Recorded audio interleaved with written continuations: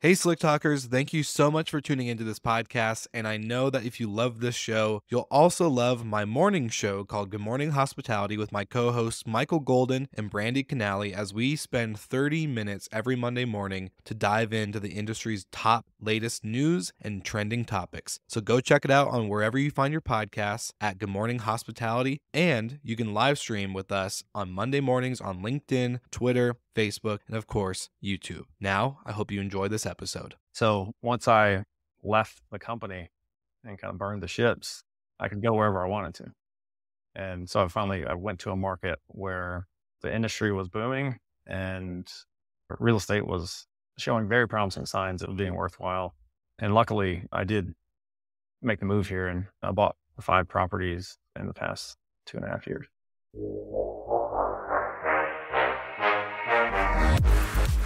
You're listening to Slick Talk, the hospitality podcast, a podcast for those who are in and around the hospitality industry who love, live, and breathe what they do. You can join us for candid and unscripted conversations with hospitality experts and founders as we go deeper into their personal stories while they're sharing their triumphs and trials that got them to where they are today. I'm your host, Will Slickers, and you're listening to an episode of Slick Talk, the hospitality podcast. Now, let's begin.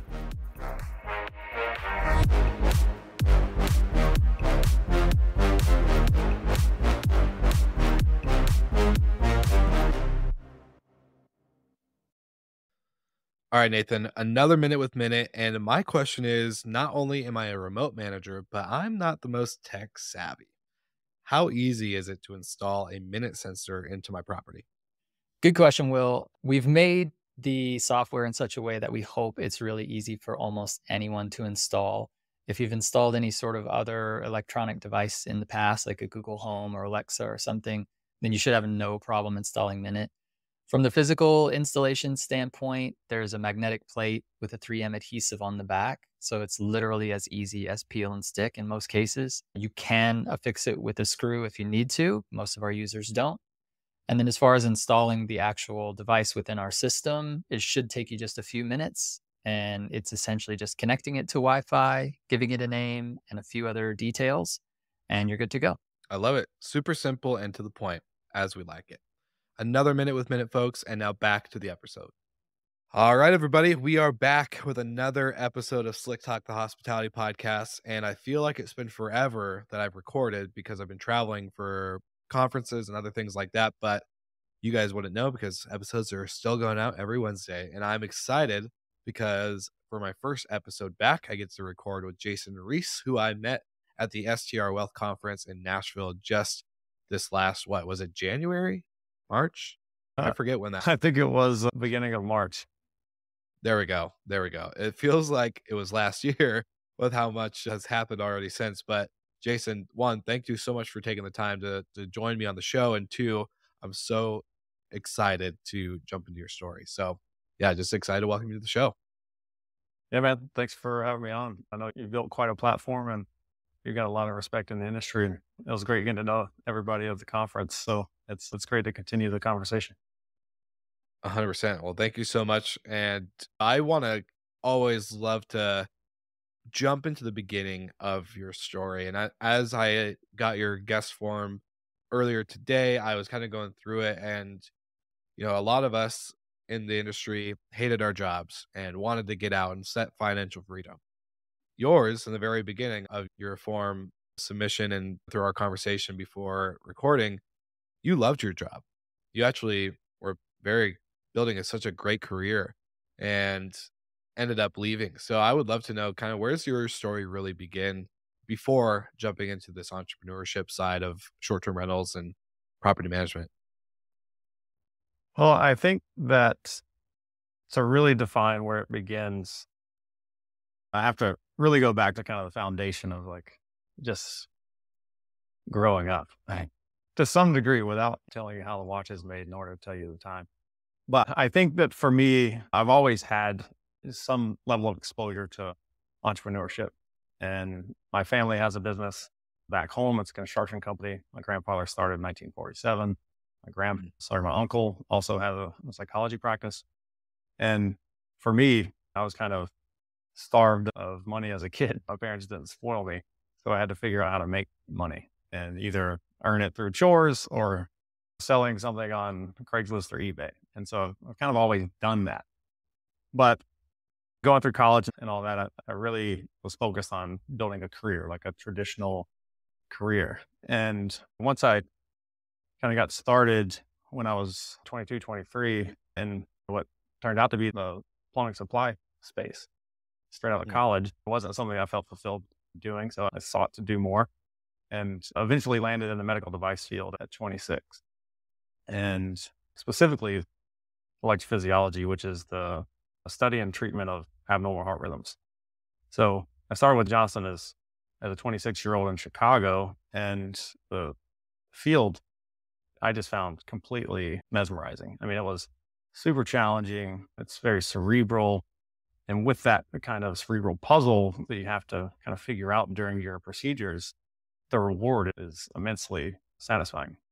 So I go through my career and I build this career out better than I could ever have hoped for. And I found myself in a place where I felt extremely fortunate. I remember having multiple moments where I really reflected and felt appreciative of what I had, because I felt like a lot of people just did not have that type of fulfillment through a career. And so it was financially rewarding. It was, say, personally rewarding. It was intellectually rewarding. So if you do your job well, then you ultimately get rewarded with more procedures and business with physicians, and that ultimately helps pay the bills. And once I moved from a clinical role, from 3D mapping and treatment of abnormal heart rhythms, I moved into a sales role. And as I started moving further away from the patient, I knew that my sense of reward would diminish a bit. Or at least that's what I expected. And so as I got into the sales role, I really enjoyed that still, but it wasn't quite as exciting as the clinical aspect. And so eventually, once I finished with the sales role, I moved into a marketing role in-house. And I think it's important to say that I never wanted to do any of the roles that I did. Like when I was going through college and when I graduated college, I never wanted to be in anything medical. I never wanted to be in anything corporate. And I didn't want to be a salesperson because I don't trust salespeople. And, and so there was a big lesson as I was moving through my career, like, okay, well, maybe I'm not as smart as I think I am. Maybe I don't know myself as well as I think I do. And sure as hell don't know these opportunities out there in the world as well as I think I do. Casting a blanket stereotype on all sales roles and all clinical roles.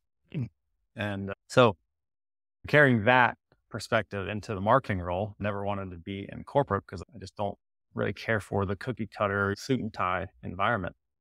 But I absolutely enjoyed the marketing role. The downside for me the cracks began to form in that marketing role once I the cracks began to form once I really started to experience burnout in that second year in that role. So I joined the team and I was very fortunate to have some very high profile projects. I managed the 3D mapping software portfolio for the US, and we had some key and strategic initiatives that were launching as I was stepping into the role, which fell squarely on my shoulders and essentially only my shoulders as soon as I walked in the door. And so I had these running in parallel. I was bringing another technology over from Europe, launching it over here in the US in a very tightly regulated, call it FDA environment.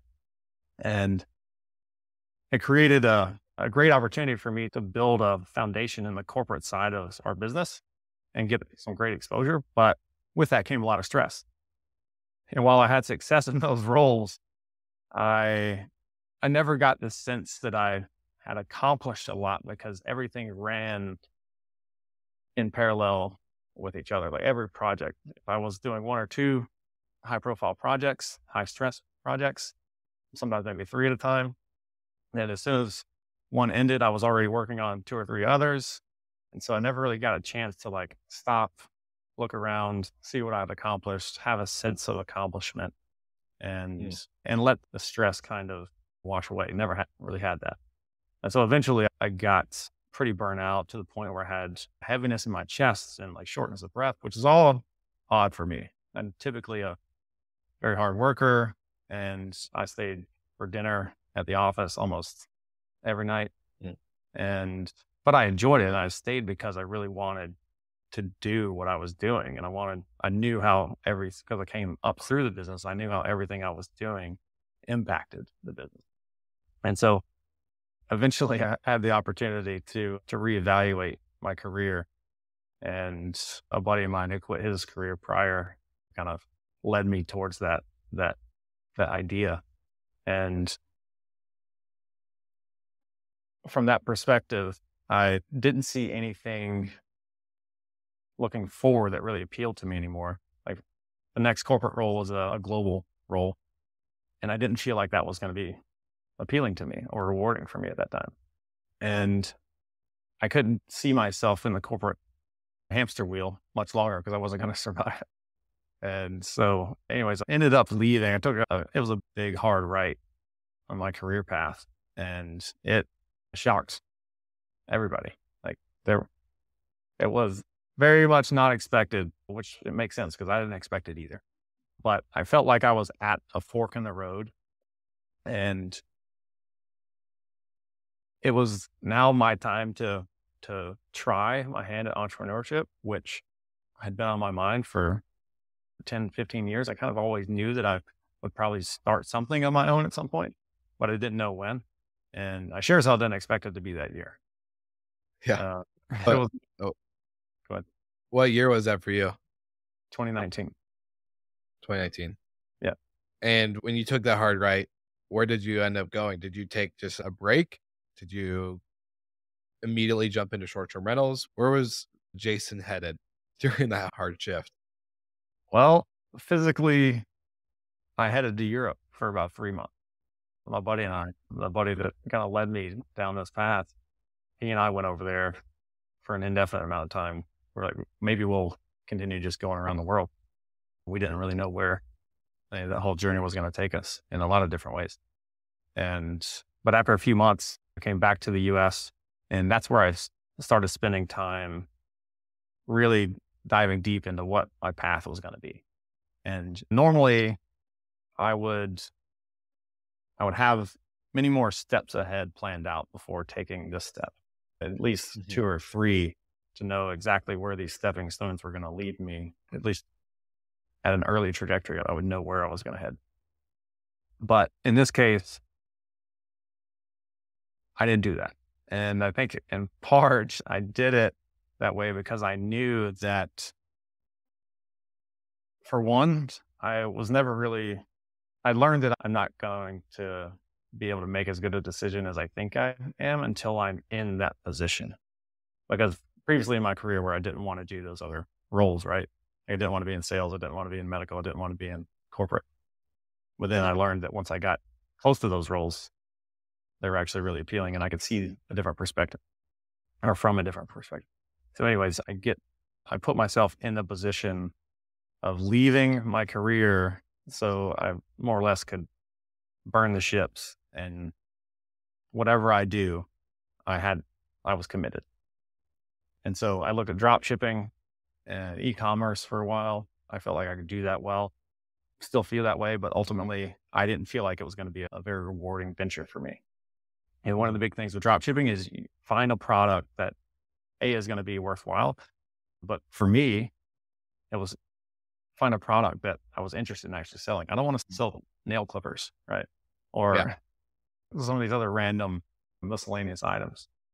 And the things that I did want to maybe get behind and try to peddle, ultimately had become saturated pretty quickly. So that's where I really started to lean into Airbnb. And when I decided to move to Nashville, it made a lot of sense for me because this was a market that I was willing to invest in. So I left Arkansas at the time and decided to research 4 different markets for me to start my Airbnb kind of pursuit. And I looked at Nashville, Austin, Texas, Dallas, Texas, and Chattanooga, here where I have family. And I built a document that allowed me to do an apples to apples comparison of each market. And ultimately, Dallas had the best numbers, frankly. Austin was completely just swamped with regulation. And Nashville seemed like it was on the early stages of an Austin-like trajectory from a real estate standpoint. And it was also closer to family.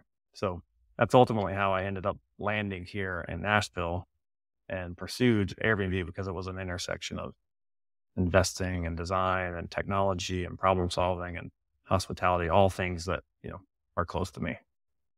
Yeah.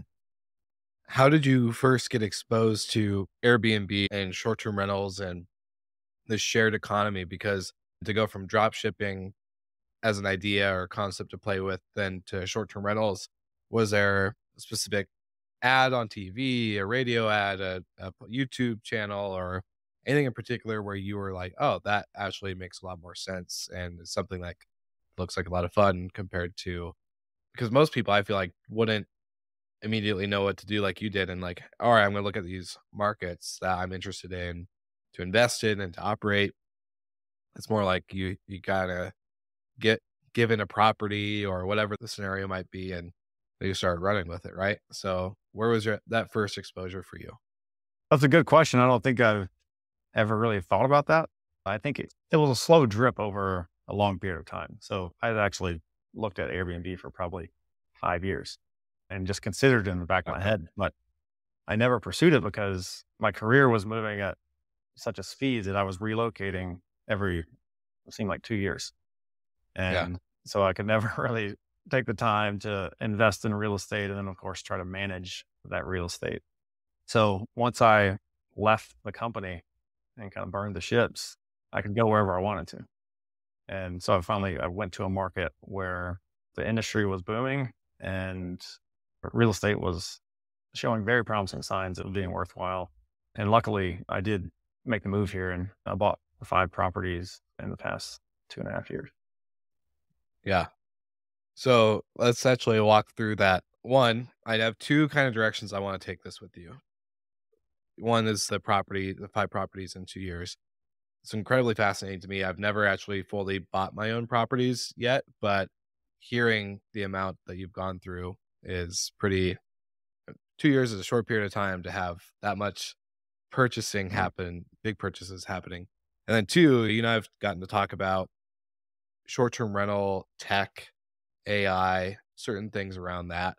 And I love that in your bio that you sent over, you've gotten to the point where you're able to really have about 1 hour of active management a week. A lot of people hear that or use that type of phrase as a buy my course tactic or marketing plan or whatever it is. But I think the way you phrased it as active management versus I only spend 1 hour a week on my business and you can too, is that you are actively managing the properties, but then the rest of your time is spending, I'm assuming, on new deals, expansion, refining processes, X, Y, and Z. So it's not just 1 hour and then you're on the beach the rest of the time. Mm. It's 1 hour of active, okay, responding to guest stuff, doing all the back end stuff, but then the rest of your time is focused on growth. So I'd love to jump into the 5 properties in 2 years piece first. What like, I guess what helped you, especially quitting your job, go into that route of being able to afford it, to figure out where to buy, how to invest, and knowing what does drive an ROI? Because I think there's a lot of power in ownership versus management. So I would love to kind of get your perspective on the properties and that whole process over the last 2 years. Yeah. So I think first off, I'm fairly risk averse, or at least was more so than I am now, strictly because I understand now that if I take a little bit of risk, there's a bit more reward. And also, again, I don't know everything. So I've learned that just get to the point where you know 80% of the things, because you're never going to know 100%. You're never going to feel comfortable doing your first deal. I still don't feel comfortable signing paperwork, buying a property. Yeah. Every single one of my properties that I've bought, I've been a little bit nauseous and a bit uneasy every time. And I'm like, I don't know if this is going to work. Even though I'm Yeah. running numbers like to the T, looking at it 5 different ways, and I know I can answer everybody's questions and then turn around and teach them something about the question they just asked me. So like Yeah. at that point, I still don't feel comfortable. And so that's the reason I share that, is because I think that a lot of people are waiting for that sense of comfort. And I think you really just have to understand that it's not going to come. If you're extremely comfortable doing it and you haven't really done this before, then chances are you're either very brave or very naive. Either way, it can work out. But the point is that in general, just don't require comfort as a prereq to getting started. So my first deal that I bought was kind of the first execution of a strategy, a portfolio strategy. So I didn't want to compete with hotels. I know big groups like Sonder going around buying hundreds and thousands of doors. And then Marriott and a lot of the big hotel players, they're trying to get into the home sharing program as well. And they're making some changes to some of their floor plans, even to accommodate multiple rooms, et cetera. So I wanted to make sure that my properties would be, call it invincible, against a massive scale player like any of those. And so I wanted to focus on unique properties. And so the first property I bought, I walked in, the brick building built in 1865, the year the Civil War ended.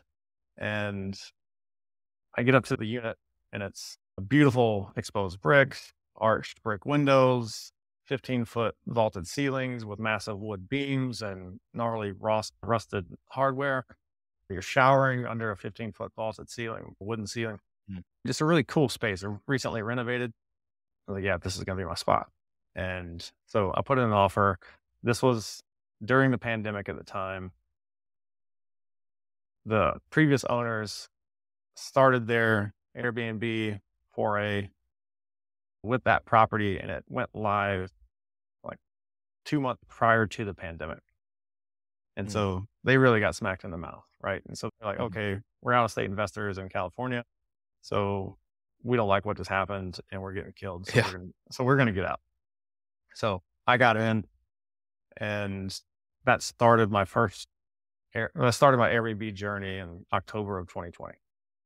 That property at the time, I was expecting to do 90,000 a year, and last year it did 114. Wow. And to your point about the ownership piece, this one property, if I did not buy this property, all I would have made was about half of that 114. But instead, that property now has doubled in value. I paid $550 a foot for it, and now there's comps for around $1,100 a foot in the property. And so I put down $61,000 to buy that first property. I was very nervous when I did. I know what the hell I was doing. All I've done is research and watch a bunch of YouTube videos on how to do everything that I was trying to do, but I still wasn't comfortable. And that $61,000 now would be worth almost $500,000. Jeez. In about 2 years. Yeah. Yeah. So that's the beauty of buying the property. And that's just the surface level piece. That's not going into the tax strategy, which I leveraged cost segregation study this past year. But we can go to that rabbit hole later. Soon after that, several months after that, I bought my second property. And this one is a downtown loft. It's in the best zoning that you can find in Nashville, and it's walkable to Broadway, it's the biggest attraction to Nashville that we have. And so it's a few blocks away from Broadway. And there's a spiral staircase going up to a lofted bedroom. And I immediately saw that and thought, hey, this is unique. And I knew somebody there that had some real numbers in a similar floor plan, and I like those numbers. So I bought that place immediately, and that is now my number one property. And I bought that one for $400, put about $75 in for renovation and furnish and design. And last year it growth about $140,000 as a 2-bedroom. And so from there, I sold a property in South Carolina. It was an empty lot. and 1031 proceeds from that sale into my third property here.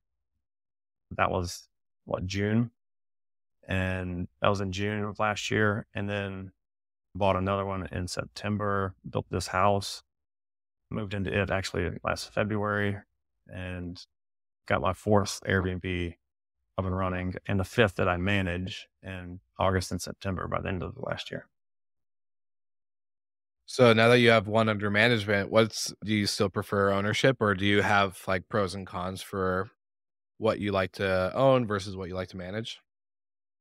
Yeah, 100%. I would 100% rather own than manage.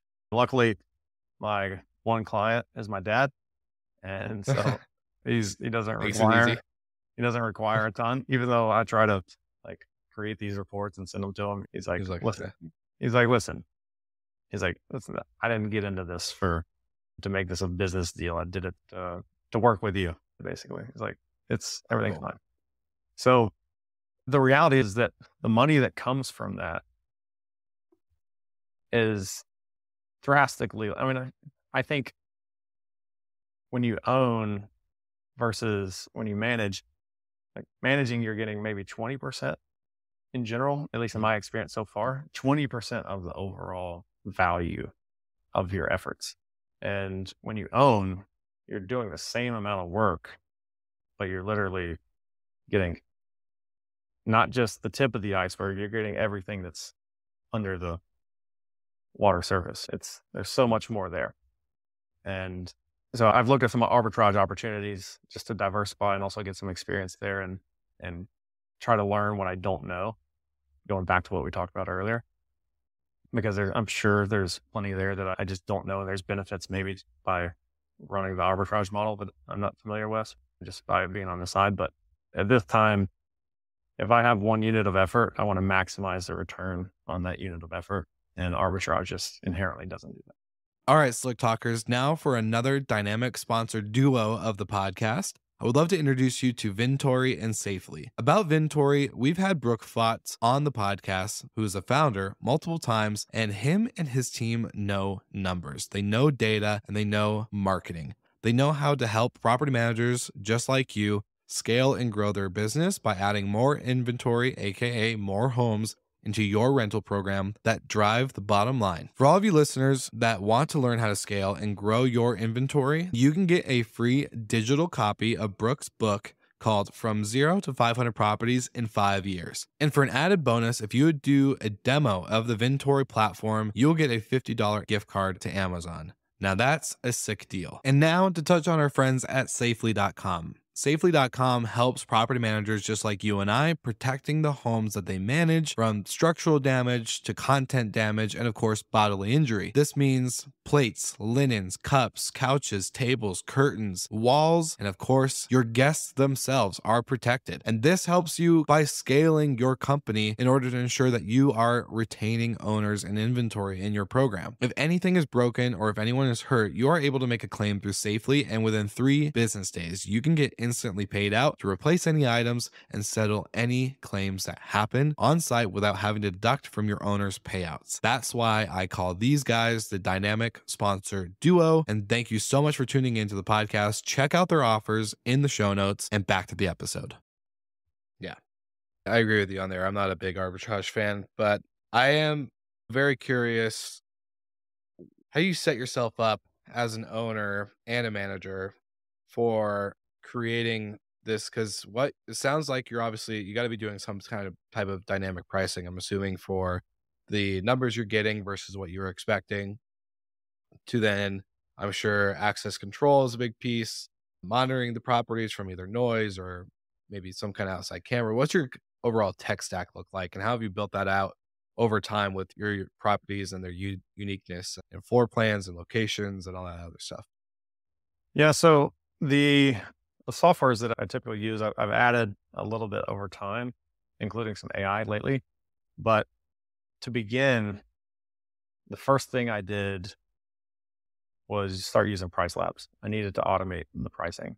There's way too many variables in this market, especially, that drive demand up and down. If you're in a very small market, then I could understand maybe wanting to manage it yourself or feeling like Mhm. that is manageable. But for me, again, there's so many variables there, and you have to understand that you don't know everything. And as Mhm. much as you think you can like figure it all out, maybe you can. But is it worth it? Is the Yeah. time and effort, energy, and focus worth it to have to stay on top of it? So Price Labs dynamic pricing is the number one thing that I have used and still use and recommend that everybody use. Beyond that, with only 2 properties, I believe it was, I started using Hospitable, and I didn't really need that at the time, but I knew that my strategy was to scale, and I knew that I'd planned out that I needed 4 properties within 2 years to offset my career income. And so, because I knew where I was going, I went ahead and just started using those softwares that allow me to scale faster. And so Mhm. I started using some of the scheduled messages before I ever really needed them, just to get myself comfortable with it so that as I was growing, I could easily just onboard other properties with the scheduled messages like, thanks for booking. And Yeah. 3 days prior, here's some details that will make your trip coming to Nashville easier. And then checkout messages and all these automated things that allow me to be Yeah. pretty hands off. I get messages all the time from guests that they'll send you a message saying, "Thank you, Jason." I'm like, I'm playing volleyball right now. It's like, Yeah. Yeah. they're like, "Thank you so much. You've been so helpful." Like, I hadn't done a thing except put Yeah. something on a schedule. And beyond that, I use RankBreeze to try and Mhm. kind of discern some sort of understanding of the algorithm and search into not some SEO, search engine optimization of Airbnb's algorithm. But honestly, RankBreeze it's interesting to see how your property can ebb and flow from the bottom of the ranks to the top of the ranks for no apparent reason whatsoever, and then tank again. I think my takeaway has been that you really just can't master. There's some things that you can do, some universal things that just are common sense, Mhm. but in general, you're not going to be able to just hack the algorithm as a lot of people like to broadcast and Yeah. market.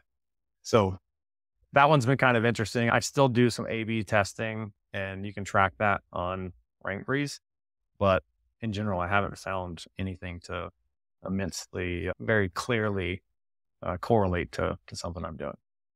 And I think the most recent thing that I've started using from an AI standpoint, which there's kind of a catch now, unfortunately, but Guest Guru has been like an absolute amazing tool. So Guest Guru is essentially is harnessing the power of large language models that have been popularized through ChatGPT or similar. Mhm.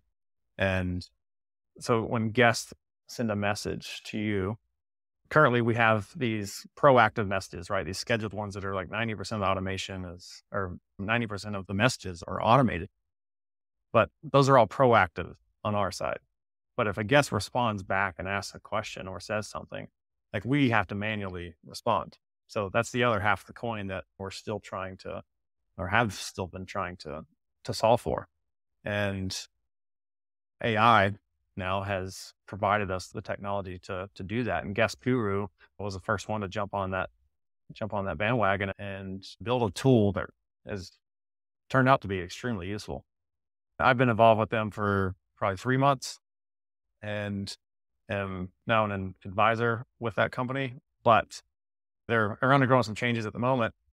But I will say that in the future, when Guest Guru resurfaces, I urge everybody to try and track down that tool and make use of it because it's become an integral part of my operation. So the way Guest Guru works is a guest sends a message and Guest Guru will intercept it, put it into a text message format, and send it on to your phone directly. And so I have my Mhm. properties they live directly in my iMessages on my iPhone. And so I have them pinned at the top. So each property has a thumbnail and all my conversations per property stay within their own little contact thread. Right. And so the message gets intercepted by Guest Guru. They forward it to you in a text message, but then they also forward to you or send you a suggested reply that the AI has generated for you. And the response is easily sent with just a few letters. So if you want to approve that message, you get to read the draft that Guest Guru has put together for you. And then you get to approve or deny the message to be sent with just a few keystrokes. And if a guest sends you a message with 2 or 3 questions, yes, on multiple occasions, Guest Guru has acknowledged their question or acknowledged their questions, recited them, and then addressed each and every one all the way to the bottom, and then wished them a great time in Nashville and let me know if you have any other needs. And I've been extremely impressed at how that technology within Guest Guru specifically has progressed over the last few months. They are currently, sounds like they might be getting bought. So I guess we'll have to see where they land and who absorbs them, because I think it will be very interesting to try to figure out how to tap into that under which platform it may be. I'm sure. Well, I'm kind of curious because you and I actually connected. We met with Tom at Nashville, and who's part of Guest Guru, and I got connected with him shortly before Nashville. I think maybe like a month or 2 before. Great, great concept, and I love hearing the amount of changes that have gone through. But I'm curious from your perspective. A lot of the podcast audience or listeners of this show are traditional or bigger vacation rental management companies that have brands and local teams and other things like that. What's your thought on this as you're building out a portfolio of properties in Nashville? Do you see yourself creating like a hospitality brand, or is this a real estate kind of play for you? I'm kind of curious on what your thoughts are on that, being on multiple channels outside of Airbnb and building out a kind of a company logo, not like a logo, but you know what I'm saying, like a hospitality, like Jason Reece hospitality. I don't know, but something like that in the sense of just being a host versus like an actual company brand for guests and travelers. Yeah. So I'm on the front end of that now. So it's more of, I think my vision is more of building out a hospitality brand for travelers, not necessarily catering to, I'm not trying to build a hosting brand where other hosts come to me and we work together. I mean, I do a little bit of that now just through consulting, but beyond that, my main focus at the moment is what I kind of consider is legitimizing my business. And so I'm starting this year my direct booking site. So, I'm going to work with Boostly on that. Just had a call with them last week. And so once I get that going, that's when the branding of my business will take shape. And so I kind of envision there's a company called a Brandywine. It's like it's kind of an outdoor escapes, kind of really cool, custom ground up construction, kind of really cool cabins. And they've built a pretty cool brand on Instagram that you can look them up. It's called Brandywine. And so I'd like to do something like that for my portfolio of properties. And ultimately, there may be an umbrella, and I have some in the city, and then I do some that are more rural and kind of split the brands. But that's the vision at the moment. I love that. I'm always just curious because it's so different coming from, and I hate saying this, like 2 different sides of the industry, but coming from the hospitality world to then getting exposed to more of the people who have just started by hosting or buying property and just figuring it out, building up. It's always very interesting on the perspective. So it's cool to hear your kind of mindset around that. Yeah. And I think too that at this point, I've got, I think it's almost 400 reviews at 4.97 stars. And so what I have learned is that it's not easy to do that. There's not a lot of, I think the average on Airbnb across their entire database is 4.8 as a rating. And in Nashville, based on the numbers that I pulled, I scrubbed like a spreadsheet of like 5,000 or 10,000 listings, and the average is like 4.81. And so for me, I feel like there is quality there that could easily be branded, and people not only feel like they get quality with the branding and the experience I've established on the front end, but also that it's going to follow throughout the duration of their trip. And so my brand becomes synonymous with quality, knowing what to expect, what the people get from hotels, which is one of the reasons why some still go with hotels, because they know what they're going to expect. There's less variables. Yeah, totally agree. I love this whole conversation around the beginning part of your story. I kind of want to maybe before we end up wrapping up the episode, it took a lot of, I would say, courage and self-reflection. Definitely, yeah, self-reflection or self-awareness, if you want to put those two together, for you to make this leap into quitting and taking this hard right and just going into this industry. And as you've been saying, burning the ships, which I love that book. It's a great book if anyone's ever read it.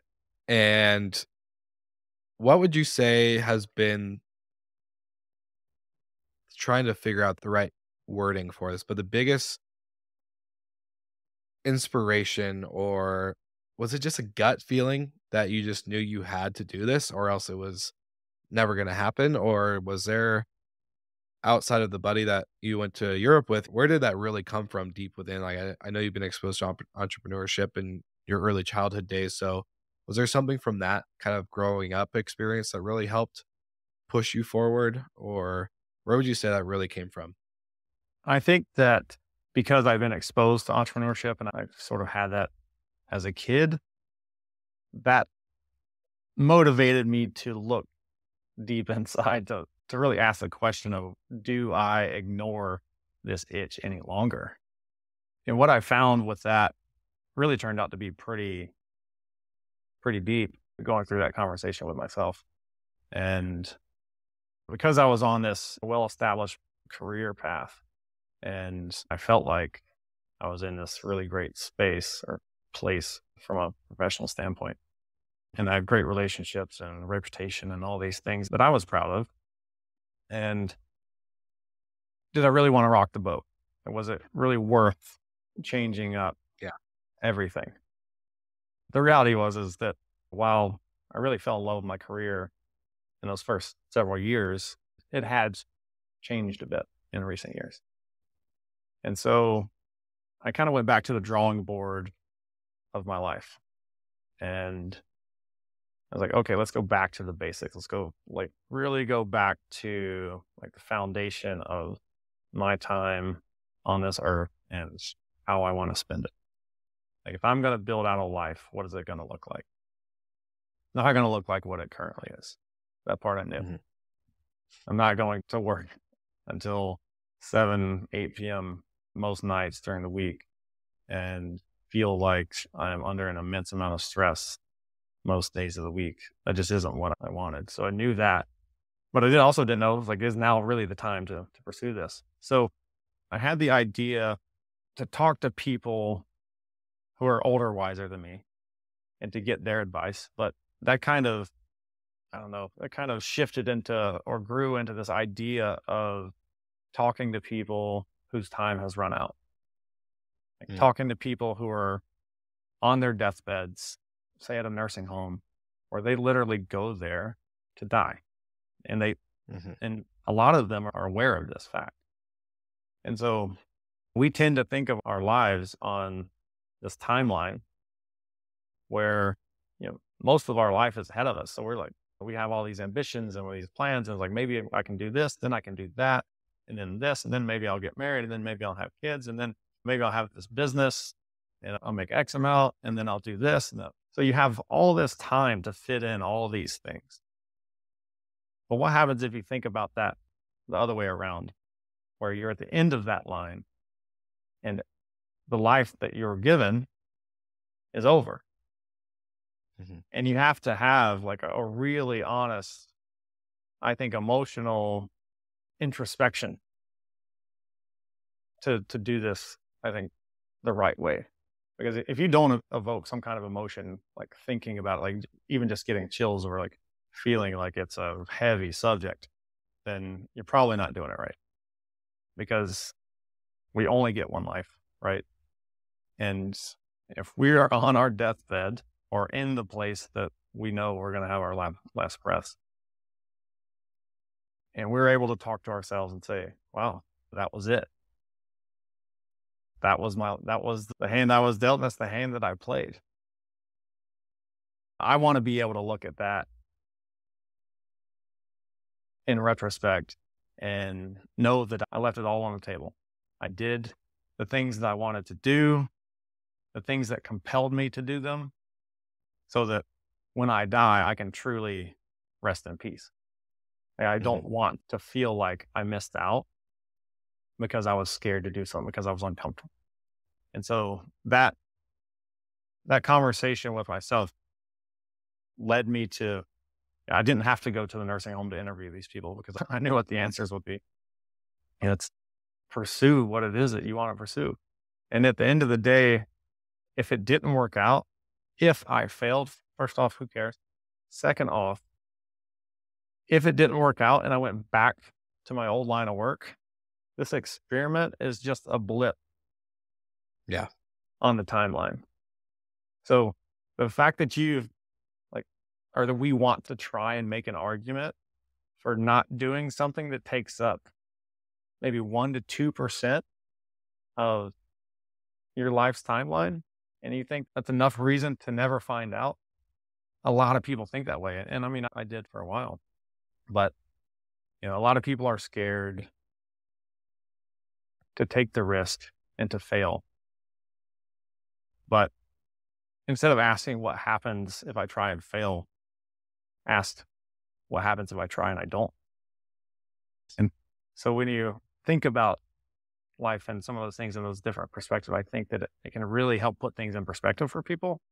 If there's something, whether it be Airbnb or some other venture that they just have interest in, I mean, I just encourage everybody to really put things into perspective and prioritize and ultimately execute.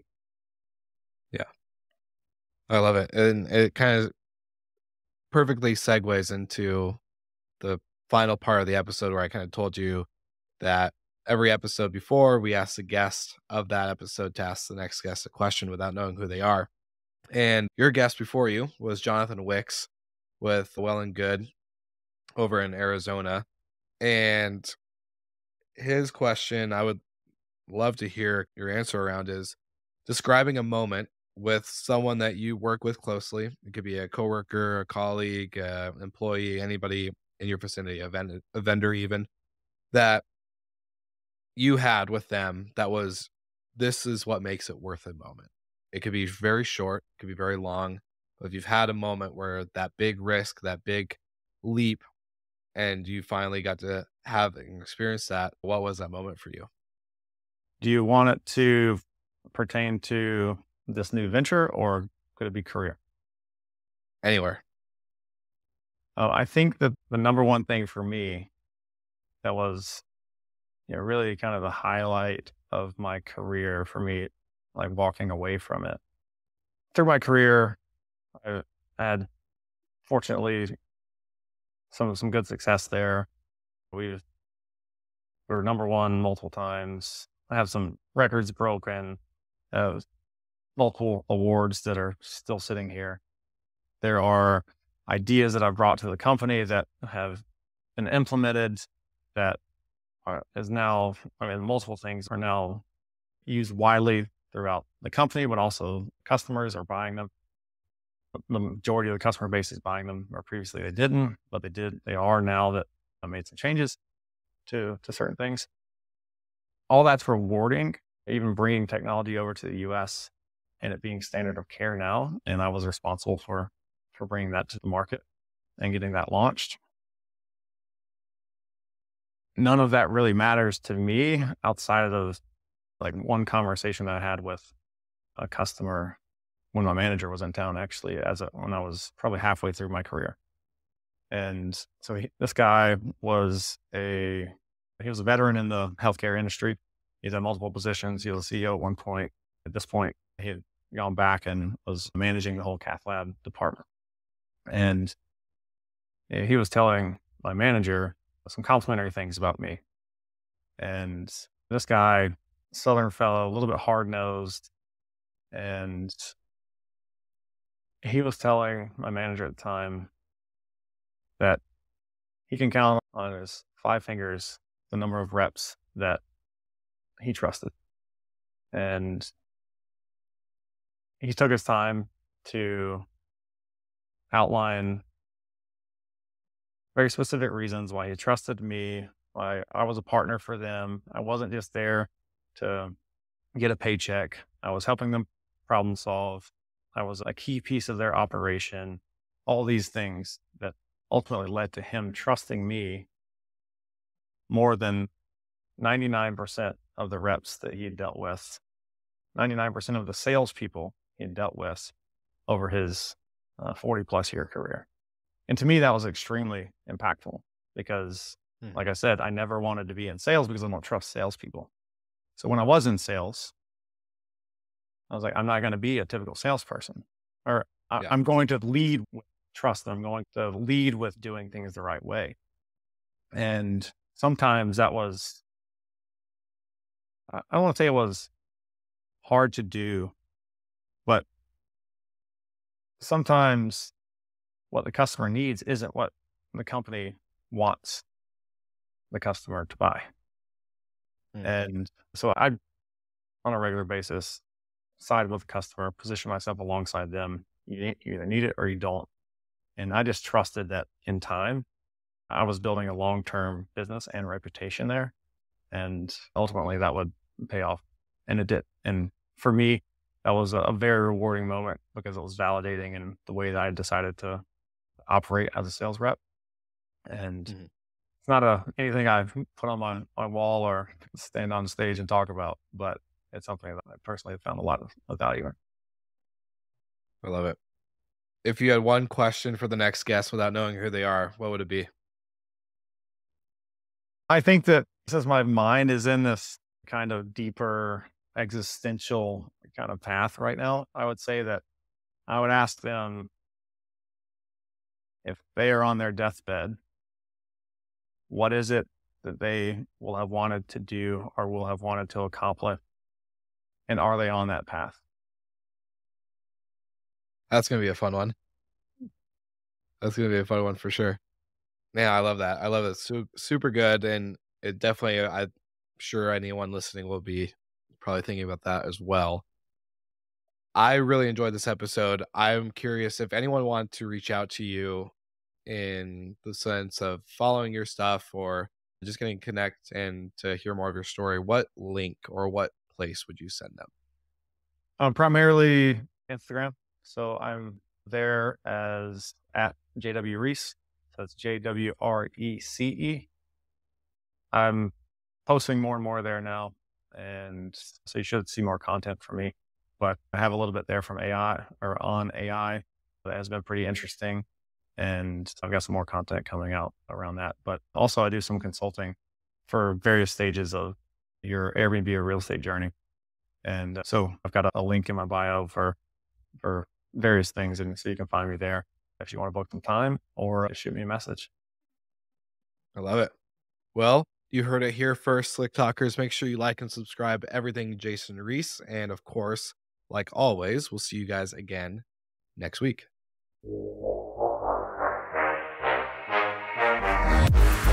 Thank you so much for listening, and thank you to our show partners for making Slick Talk, the hospitality podcast, possible.